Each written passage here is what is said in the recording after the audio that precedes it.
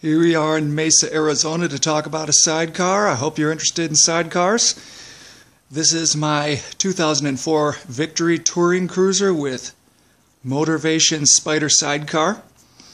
Let's take a look at some of the details. Now this sidecar here has 60,000 miles on it. The bike has 64,000 miles on it.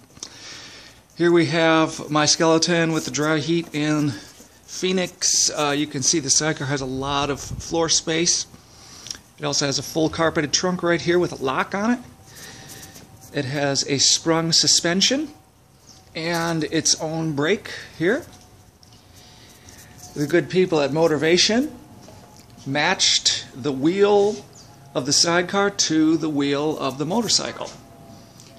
And people frequently ask me if I bought the whole thing as an assembly.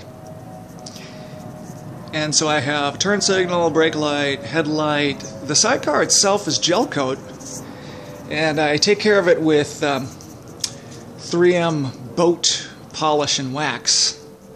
And it's holding up well. If you have a black motorcycle or a white one, you can consider just going with the gel coat.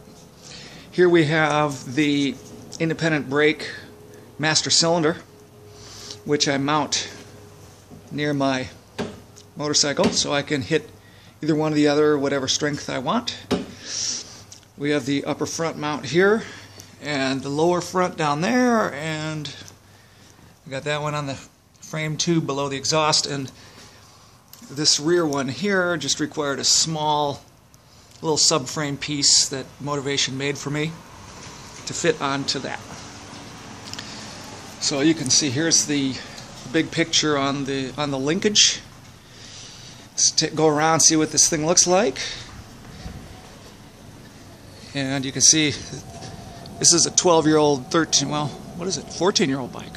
Oh, 12-year-old. And it looks great. It's 92 cubic inches, and if you're interested in a sidecar, this is a great bike for it, with a strong steel tubular frame. You can see here I blacked out the turn signal on the saddlebag so that the sidecar turn signal would be more noticeable.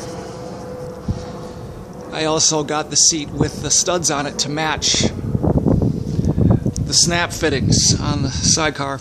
These are used to snap the cover over the opening of the sidecar, and so that nobody can see what you have in there if you're carrying something valuable, or to protect your sidecar from rain. So that's the Motorvation sidecar. I hope that you have a sidecar or plan to get one yourself.